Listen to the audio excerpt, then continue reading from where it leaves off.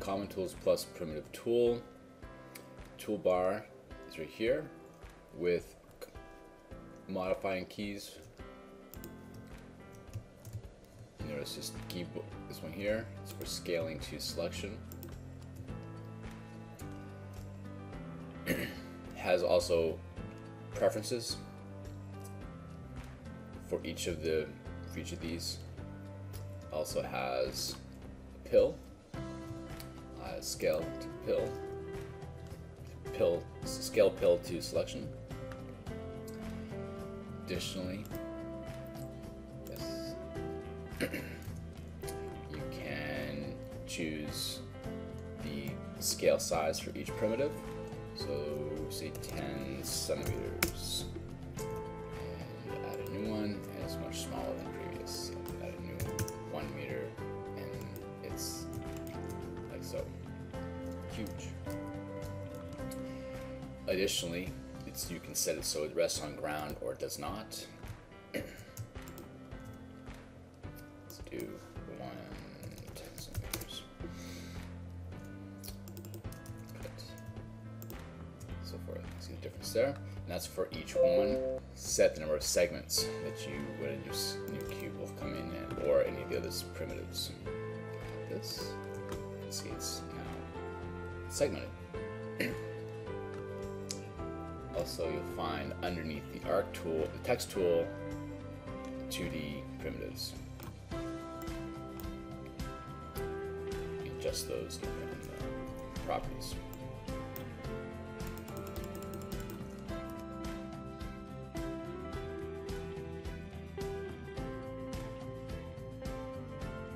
The next new bar down from the primitives set is this bar here that includes some of my kits and pieces of kits that I've created in the past.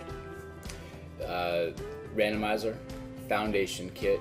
This is the measure between selected elements kit tool as part of the Construction Toolkit. And this last one is a new one called for refining curves, or actually sections along a polygon like this. To use it, just select the vertex in order, click the button, set the number of vertex you want to have in that corner.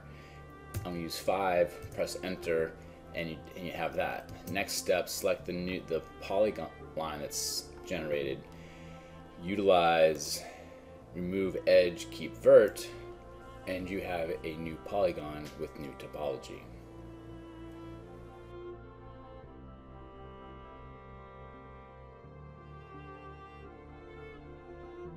The next bar down that's new to the Common Tools is this third-party row. If you don't have or want these displayed, you can come into the Preferences Common Tools dialog and turn them off, like so, or only show what you want. As time goes on, I will likely add more to this bar as I add them to my workflow, or add third-party kits per request from my customers.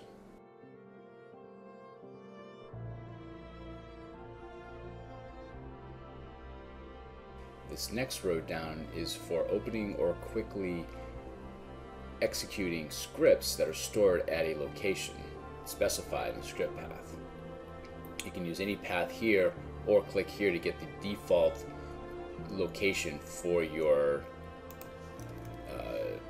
MODO script folder. For any script, select it, enter any arguments or enter for none, and it'll execute the script. This is just for demonstration. It will also show in the menu bar. You have to click in the menu bar to make it show, but once it's there, it works. It's the MODO update part aspect. You can also disable it from the toolbox if you don't want it there.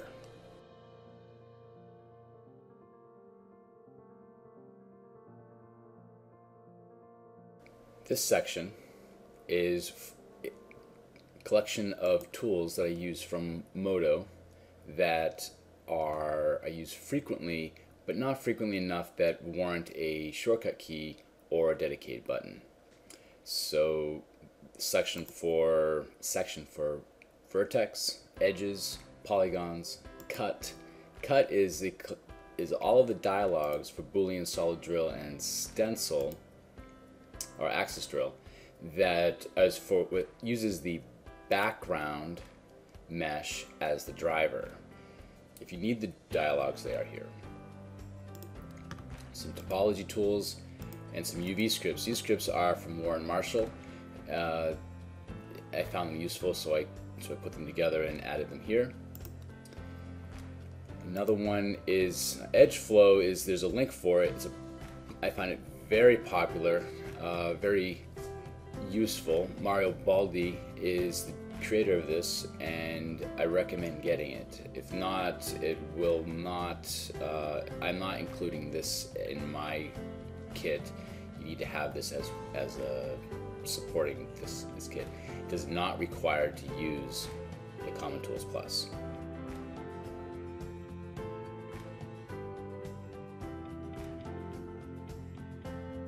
Okay, some of the keyboard shortcut workflow enhancements that I've included in this are as follows. I currently have Alt-A for action items, Alt-F for Falloffs, V for Mirror and Clone. With this one, if you use Shift, once you bring it up, once you V, and then use Shift, you change it to instance, or Control and bring it to replica. You have to move the cursor to get it to refresh, but you can easily get to all of your options there. Additionally, we have Enter to rename an item. We have Slicing, so select your item or whatever, but slicing Alt-C brings up all the slicing tools. Quick Draft, which brings you to render screen view, and that's using Shift Tab. Of course, you can rename all of those and more in the Preferences folder.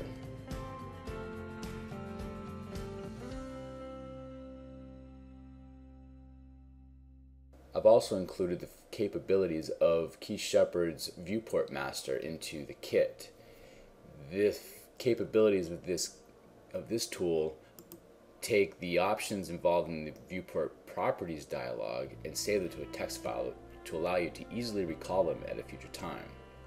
You can see here as I cycle through these options that they change the settings in that dialog to suit whatever function workflow you might have going at that time.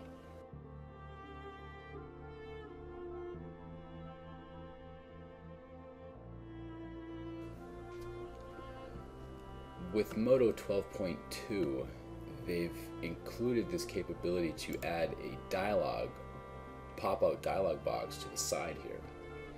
In doing so, I've created a dialog box to suit the Common Tools Plus Toolbox, as well as incorporate the properties function to the dialog. So if I want to work with a cube, I automatically have this pop up. But to maximize my screen size, I can have just the most commonly using tools while I'm working, as well as the properties dialog, without having to constantly use K or have it in the way of my workspace. Additionally, we have palettes dialog that are also found up under layout, palettes, and in this dialog here. You'll see they're the same. Furthermore, to create this, choose custom A, B, or C. Select this arrow. You want creation with properties or creation simple with properties. Simple does not have the element drop-down options like this one does, just with the creation with properties. For the bottom area, I've created essentially the same dialog box as this, but placed here. to include Viewport Master here as well. So now you have a nice large workspace. Let's get rid of this. It doesn't interfere. Another option is to use this one, which has all of the element options, the buttons showing. And if I use simple, I'm not duplicating anything, I have just this space. If I still need to get to the items dialog, I can open it up over here with the dialog here, or open up the left side as well. When you're done, close it, like so.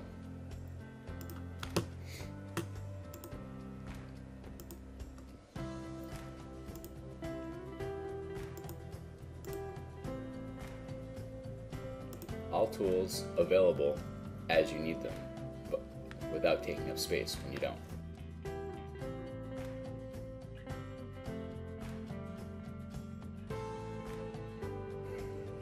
Another capability that Common Tools Plus kit has is weighted edge tool.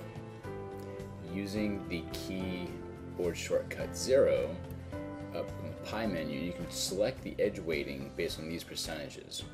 From 0 to its default for sub D, all the way up to 100% creasing.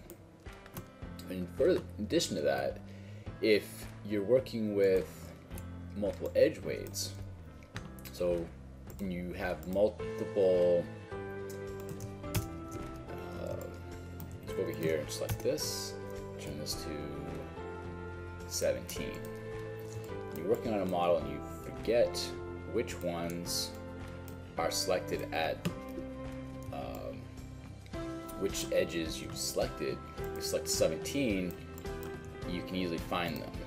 If you select 33, nothing happens. We haven't selected that.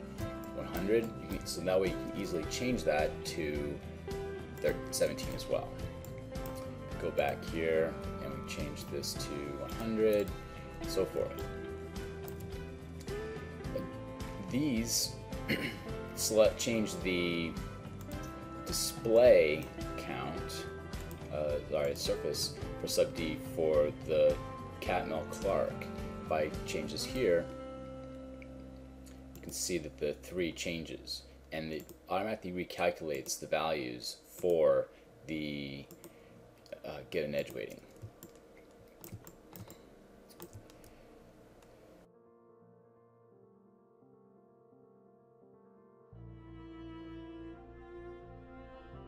The final feature I'd like to introduce is the rounded edge function.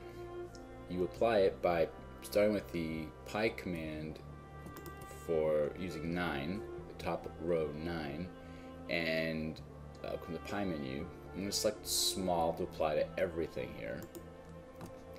And you can see over here we have a nice rounded edge line.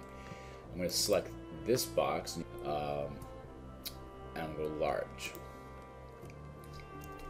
These are set values at the moment. However, if we show our locators, see this, you can see the change from the large. Now if we go here, we can change this scene scale to something larger, and you can affect how much. So you can use those 4 relative sizes for any scene.